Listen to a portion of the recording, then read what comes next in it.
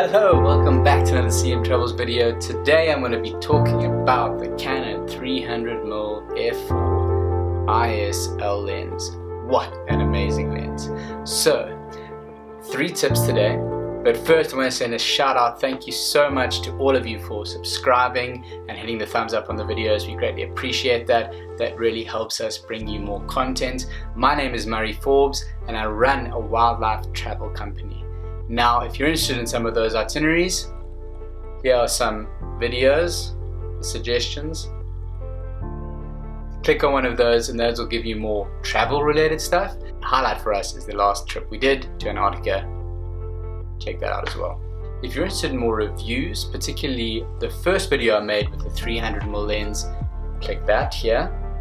I would suggest you watch that first before you watch this video. Come back to me when you finish with that one. Greatly appreciate it. I saw from our YouTube channel that this particular video was getting a lot more views than any of the others. So I'm going to be giving you 3 tips with the Canon lens today.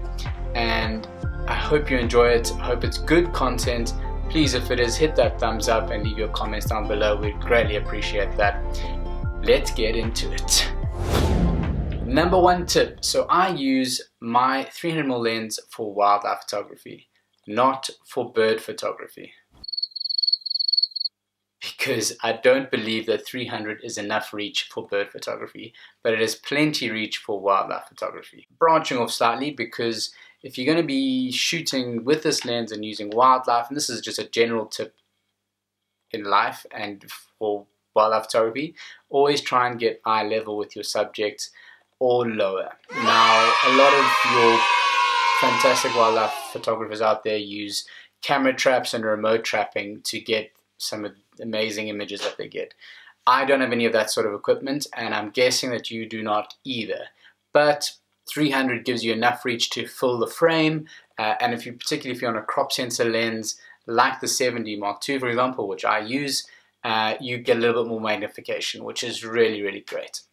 Second is really the second point of point 1 is that try to create an intimate moment. Wait for something to happen. You don't want to take a photograph of a sleeping lion. Believe me, you need to have the patience to wait for them to get up or move around, and that goes for any animal whatsoever on the face of the planet.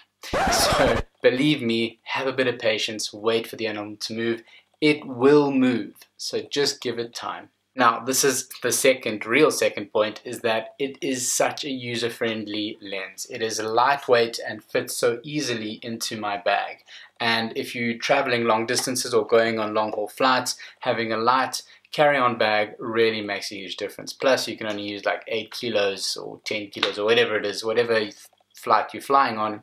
And the camera gear is just so important. So having it with you all the time is obviously very important. The lens is way lighter than its counterpart. Yes, the 2.8 probably is fantastic, and yes, lots of wildlife photographers use them, but in my honest opinion, I have found absolutely nothing wrong with the f4. It creates amazing smooth backgrounds, and for me that is really key. That leads me into the third tip today, knowing the lens. So it's not the fastest lens on the market at the moment. It won't be. If you're interested, there's a comparison review here with the 70-300 f4 to 5.6L IS lens as well, and it is faster, at least the 70-300.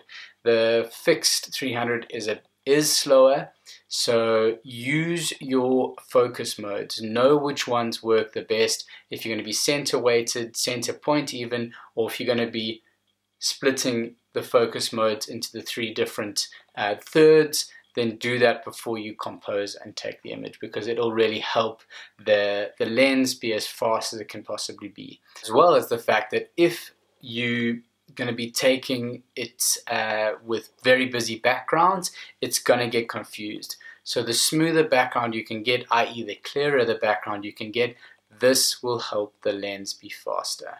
So know which autofocus modes work best for you and the lens.